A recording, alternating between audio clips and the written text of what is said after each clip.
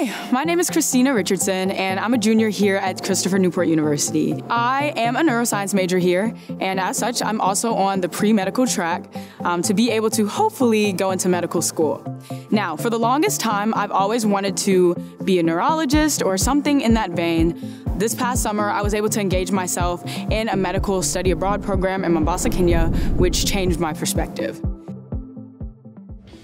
Coast General Teaching and Referral Hospital is the hospital that we shadowed at, and it is the second largest public hospital in Kenya. The hospital was half inside and half outside, and it was absolutely gorgeous, even though it was obviously worn. Coast General was opened in the 1950s, originally only for the British. Over time, it became a hospital for the public. However, while at the hospital, we learned about the discrepancy between private and public hospitals. While private hospitals have a very close resemblance to our hospitals in America, they are only a resource to the wealthy. While the private hospitals receive state-of-the-art resources, public hospitals are left to fend for themselves, caring for the lower majority of the population with outdated instruments and methods. Regardless of this, though, the doctors still welcomed us with open arms.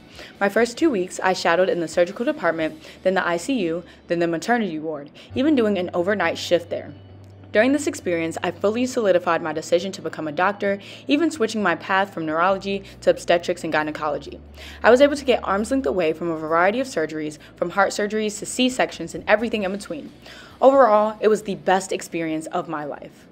So yeah, being in the hospital, definitely an intense feeling. It was very amazing to be able to get all the different experiences that I was able to, and I definitely remember seeing my first craniotomy, my first C-section, and everything in between.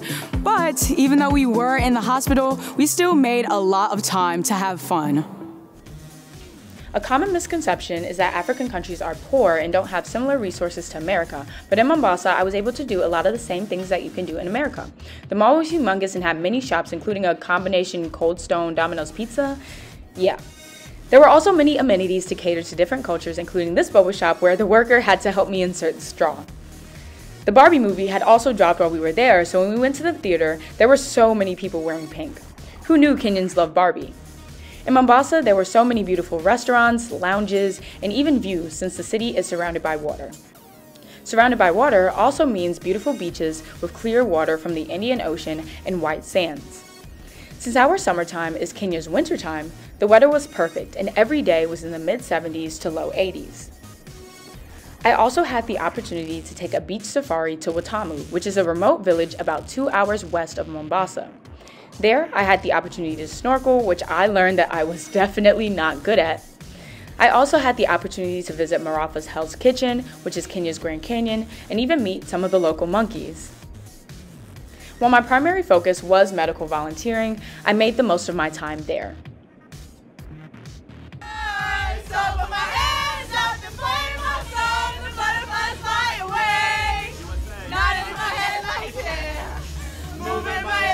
I was with some of the best people I could have spent my time with, even still being in contact with a good majority of my friends from the program. And I can truly say that we made enough memories to last ourselves a lifetime.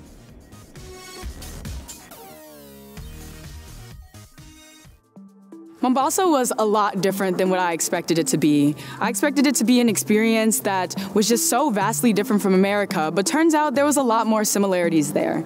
Even though we were in the community a lot to have a lot of fun, we also served the community by doing a whole lot of community outreach.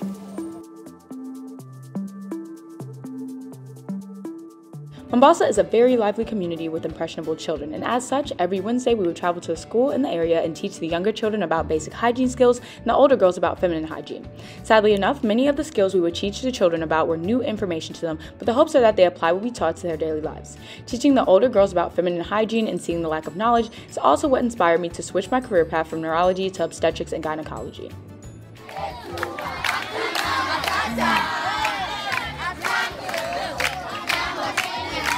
The kids absolutely loved it when we would visit. They would beg us to take pictures together and even play with us after we would finish our teaching sessions. Every Saturday morning, we would commute to a more remote location outside of Mombasa and set up shop with doctors that the people could consult and free drugs that the community could pick up.